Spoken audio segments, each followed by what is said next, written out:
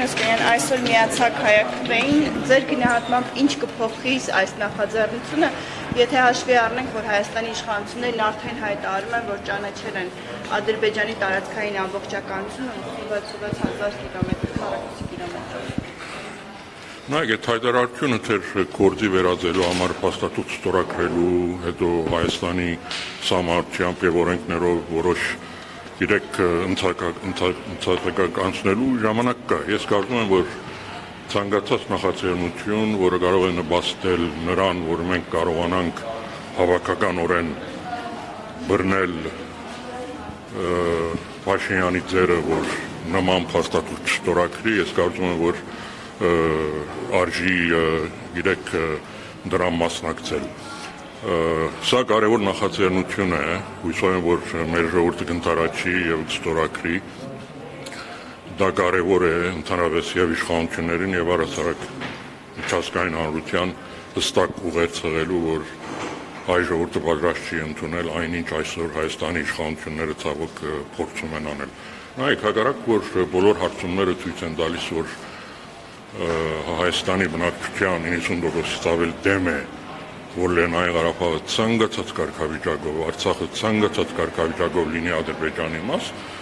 հակառակ դրան ուղղակի իշխանությունները, որ արհամարհում են նման նախաձեռնությունները, որոնք օրենքի ուժով կբարդացնեն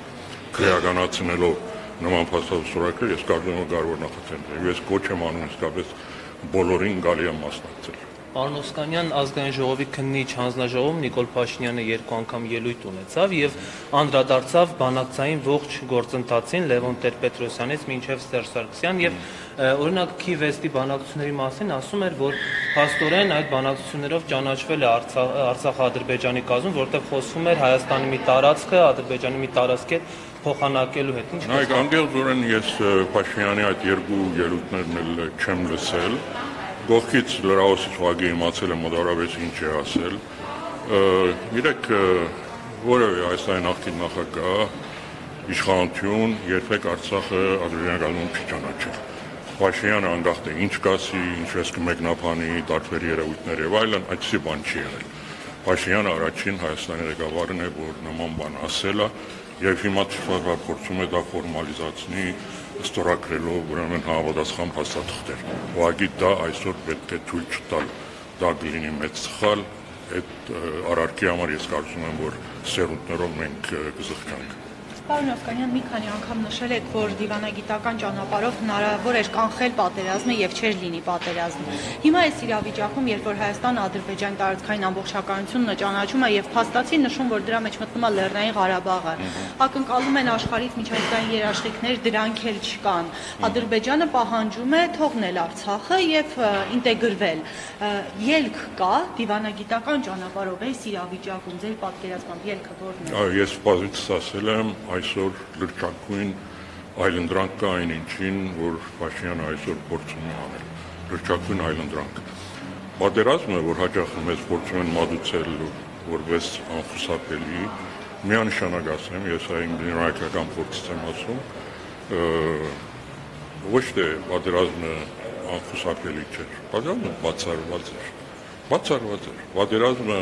Փաշինյանը բերել է մեր ժողովրդի գլխին իր սխալների պատճառով։ Այնտեղ ինձ համար երկու կարծիք չկա։ Ես ուղղակի վստահ եմ դրա մեջ, համոզված եմ եւ իհարկե դրա փաստերը ես կարծում եմ բոլորի համար ակնհայտ է։ Այսօր նույն բանն է ասում, որ այնինչ որ արվում է այլընտրանք չկա, նույն հալումակ ես ընդունում եմ, որ այսօր կա լրջակույն այլընտրանք այն ինչին, որ այսօր Փաշինյանը փորձում է անել։ Իրեք որպես սա մերկաբարանոց չթվա, ես մի փոքր ուրվագծ եմ էլի, ես ինչու եմ տեսնում ուրեմն այդ այլընտրանքը։ Նայեք, նախ մի ենթադրություն, որ այսօր շրջանառության մեջ է, պետք է դա վերանայել։ Դա նախապայմաններից մեկն է։ Այն, որ իբր այնինչ այսօր կատարվում է, դա նաև միջազգային հանրության ցանկությունն է, նրանց բարդատրանքն է, այս բոլորը արվում է նաև նրանց ճշմարտ տակ։ Այս ենթադրությունը պետք է ամբողջությամբ վերանայել եւ դրան տալ նոր ընկալում։ Այո, միջազգային հանրության համար ցանկալի է, որ Լեռնային Ղարաբաղի հարցը վերջ-վերջո հանգուցալուծվի։ Բայց թե դա ինչպես կհանգուցալուծվի, հավատացեք, դա միջազգային հանրությանը այդքան էլ չի հետաքրքրում։ Նրանք գնում են այն ճանապարհով, որը իրենց առաջ բացվել է, որ ճանապարհը հեշտ է հարցի հանգուցալուծման համար, այդ ճանապարհն էլ վերցնում են։ Այսօր Նիկոլ Փաշինյանը միջազգային հանրության ցույց է տալիս ամենահեշտ ճանապարհը՝ Ղարաբաղը հանձնել Ադրբեջանին։ Իհարկե, միջազգային հանրությունը ամեն ինչով Փաշինյանին գաչակցի, որպեսզի այդ հանգուցալուծումը լինի։ Այն բանին, հավատացեք, այն բանին, որ Հայաստանի իշխանությունները նոր ձևակերպում գտան բանակցությունների բնույթին, հավատացեք, միջազգային հանրության մոտ գդրուկ դիրքորոշման փոփոխություն կլինի։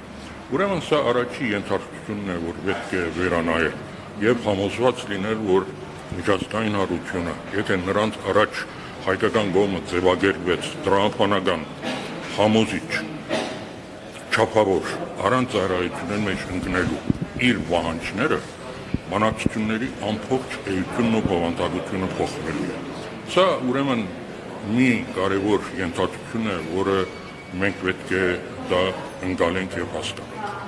Հաջորդ քայլերը ասում։ Եթե իշխանությունները այսօր դեպի չեն այլընտրանքի մասին խոսել, սա այնպիսի կարևոր ազգային գոյադևական խնդիր է, որ նրանք պետք է համարձակություն ունենալ բանակցությունները հանձնարարել այլոց։ Ես ամենամեծ պատասխանատվությամբ եմ ասում, եթե այսօր լիազորություն դրվի ինձ մի խումբ դիվանագետների, ես վստահեցնում եմ ձեզ շատ կարճ ժամանակում, 2-3 ամսվա ընթացքում գդրուկ կարելի է իրավիճակում փոփոխություն մտցնել։ Բայց այստեղ մի քանի նախապայման կա։ Այդ լիազորությունը պետք է լինի 100%։ Մեկ։ Երկրորդ, Փաշինյանը 3 ամիս պետք է լրի, ուղղակի չխոսա։ Այնքան վնաս, ինչքան հայ ժողովրդին եւ Հայաստանին դրվել է, ինչքան Փաշինյանի խոսելու արդյունքում դա եղել է, այդ բան ուրիշ չկա, որ այդքան վնաս տված լինի։ Փաշինյանի խոսալը մեր կրկին բերել է պատերազմ։ Փաշինյանի շարունակել խոսալը պատերազմից հետո այդ ամբողջ եղած-չեղածը առավել խորացրել է։ Այսօր Փաշինյանի շարունակել խոսելը առավել բարդացնում է իրավիճակը եւ օրից օր ավելի դժվարացնում է ինչ-որ իրավիճակ փոխել։ Առաջի պայման, որ լիազորություն դրվի մի խումբ դիվանագետների եւ ես պատասխանատվություն կվերցնեմ այնտեղ, գդրուկ 2-3 ամսվա ընթացքում իրավիճակ փոխելու, բայց այդ 2-3 ամսվա ընթացքում Փաշինյանը ուղղակի պետք է լրի, չխոսի, ոչ հանձնաժողովներում, ոչ կառավարության նիստում, ոչ ազգային ժողովի ամբիոնից, ոչ ասուլիստա, ոչ հարցազրույցը։ Դա կարևոր նախապայման է։ Իսկ այդ բանակցային խումբը ինչ է անել։ 3 հիմնական բան։ Առաջին, շատ արագ պետք է փոխել բանակցությունների տրամաբանությունը եւ նարատիվը։ Սրա վրա ուշադրություն դարձնեք, շատ նուրբ բան եմ ասել։ Ոնց կարելի այդ նարատիվը փոխել։ Մենք բանակցում ենք ոչ թե անարդար պատերազմի արդյունքում ստեղծված ոչ հավասար պայմաններում ինչ որ հավճև պատերազմի սվառնալիքի տակ գնալ հարցի լուծման խաղաղության պայմանագիրը ստորագրելով, այլ մենք մտնում ենք բանակցությունների մեջ, այո, անարդար պատերազմի արդյունքում ոչ հավասար պայմաններում որոնելու այն ճիշտ ճանապարհները, որը հնարավորություն կստեղծի Հայաստանին եւ Ադրբեջանին վերջ-վերջո հասնելու արդար եւ կայուն խաղաղության։ Այս նուրբ տարբերակումը պետք է անպայման արվի եւ առաջի կարևոր քայլն է բանակցային դրամապանությունը եւ նարատիվը փոխելու համար։ Երկրորդ, պետք է ընդլայնել այսօր արկա բանակցային օրակարգը։ Այսօր բանակցային օրակարգում հայկական պահանջ չկա։ Այնտեղ կան միայն Ադրբեջանի պահանջները։ Հայաստանի պատվիրակությունը Վաշինգտոնում եւ այլուր բանակցում է միայն գրկնում եմ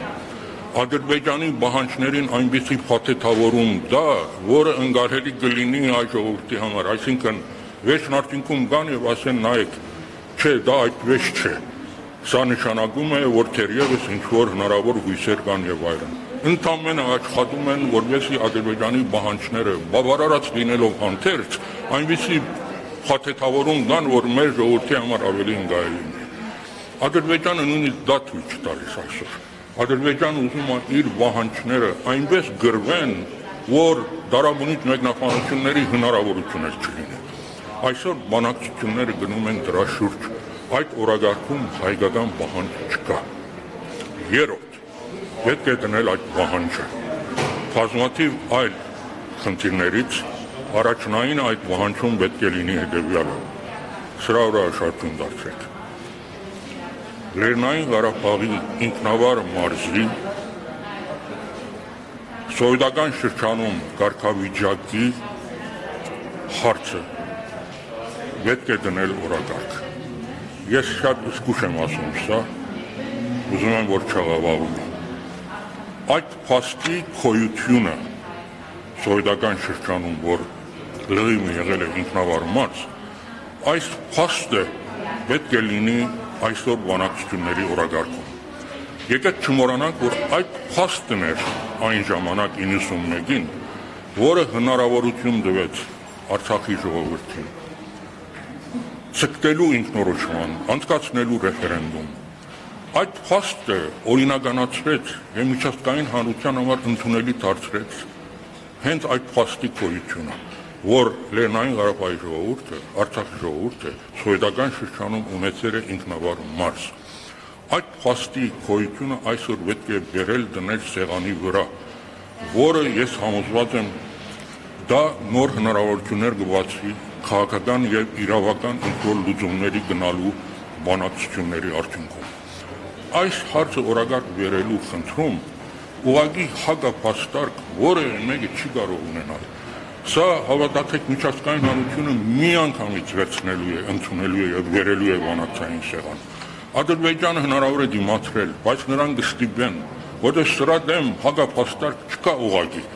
Իսկ Ադրբեջանը եթե ուղղակի բնթի եւ թեմ լինի, որ սա մտնի օրակարգ, հավատացեք Ադրբեջանը շատ լուրջ միջազգային իրավունքի տեսանկյունից խնդիրների առաջ է կանգնելու, որտեղ այս հարցի մերժումը որ օրակարգ մտնի, դա արդեն Արցախի ժողովրդին միջազգային հանրության օգնությամբ հնարավորություն է տալու, որ արդեն ցկտի անկախության։ Սա է միջազգային օրենքի դառն ու բանն եմ ասում, էլի ոգին եմ ասում։ Սրա շուրջ երկու կարծիք բակի միջազգային իրավունքի հանրության մեջ չկա։ Սա ես ընդամենը մի փոքր ուրվագիծ եմ տվել, թե ինչ կարելի է անել, եւ այս բոլորը շատ խաղաղ, հանգիստ դրամապանության, չափավորության սահմաններում հնարավոր է անել, մտնել լուրջ բանակցությունների մեջ, ոչ թե գնալ հապկև պատերազմի սվառնալիքի տակ, Լաչինի կորիդորի ուրեմն շրջապատման պայմաններում գնալ ինչ-որ փաստաթուղթ ստորագրել։ Սա որպես ինձ նախկին դիվանագետի փորձ ունեցող մարդու այդ ճանապարհը անցած ինձ համար ուղղակի անհասկանալի է։ Ես սրան ուղղակի բացառություն չեմ, նորից եմ բրտնում։ Դվեք հնարավորություն ինձ մի խումբ դիվանագետների լրիվ 2-3 ամիս մենք վերցնում ենք պատասխանատվություն, ես ձեզ վստահեցնում եմ, բանակցություններում լինելու է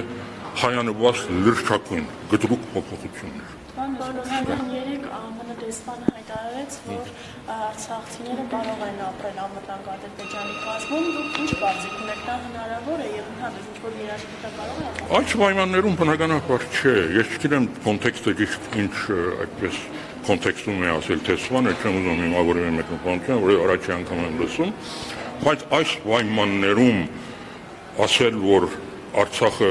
Ադրբեջան է եւ հավատալ, որ նրանք կարող են հանգիստ կամ ուրեմն անվտանգ ապրել, ուղղակի դա ջրիմացություն է։ Բայց խնդիրը գիտեք, նման հարցի քննարկումները նույնիսկ պետք է բացառել։ Ես օրինակ այս հարցին չէի ուզում նույնիսկ պատասխանել։ Չկարող է դիսի բան լինել։ Արցախը ինչի Ադրբեջանի գազում պիտի լինի։ Արցախը Ադրբեջանի գազում երբ է եղել։ Անկախ Ադրբեջանի գազում Արցախ չի եղել հազարամյա պատմությունների ընթացքում։ Ադրբեջանի քոյության օրվանից ընդամենը եղել է սովետական շրջանում ինքնավար մարզով եւ այդ շրջանը ինքը Ադրբեջանը իր սահմանադրությամբ չեղյալ է համարել, անօրեն է համարել, օկուպացիա է համարել։ Այս բոլորը ունենալով մեր զինանոցում մենք պարզապես լրենք, գնանք նստենք բանակցությունների սեղանի շուրջ եւ Ադրբեջանի բանջները մտածենք ոնց բավարարենք, որ դրա ձևակերպումը լեզվական առումով հասկանալի կամ ընկալելի լինի մեր ժողովրդի համար, սա դիվանագիտություն չի։ Այսօր մեր արած մեծ դաշտը, այսօր դիվանագիտությամբ կարելի է իսկապես թեր հրաշքներ փորձել։ Ուղղակի գամքավե ցանկություն է պետք։ Եվ նաև մի քիչ իրենց իգոն միգոն դնել եւ թույլ տալ այն մարդկանց, որոնք ասում են մենք կարող ենք անել։ Վաղը չկան ասում հնարավոր չէ։ Ես ասում եմ ամենամեծ պատասխանությամբ հնարավոր է։ Այսօր լրջակվին այլընտրանք կա այն ինչին, որ Նիկոլ Փաշինյանը այսօր անում է։ Պարոն Օսկանյան, ասում են, որ Արցախը պետք է բանակցի Ադրբեջանի հետ։ Դա չի բան չլիներ։ Այն օրը, որ գլսեք Արցախցին խոսում է Ադրբեջանի հետ, վերջ, քիչ քաշեք, Արցախ գոյություն չունի։ Այն օրը, որ դուք գլսեք այս պայմաններում, հատկապես Նիկոլ Փաշինյանը նման փաստաթուղթ ստորագրելուց հետո, որ արցախցիները Ադրբեջանի հետ խոսում են, այդ օրը դուք կարող ասեք, որ վերջ։ Արդեն որտեղ Ադրբեջանը խոսի արցախցիների հետ միայն որպես իր քաղաքացիներ։ Այստեղ կասկած չունենա դու։ Պարոն Օսկանյան, նաև Զանգեզուրի Միջանցքի խնդիր կա, գիտեք, Ադրբեջանը դնում է եւ Թուրքիայի նախագահ Էրդողանն էլ հայտարարեց, որ այդ հարցով միայն Իրանն է խնդիր, այսինքն հայկական կողմը խնդիր չէ, վերջո ինչպիսին է միջազգային հանրության դիրքորոշումը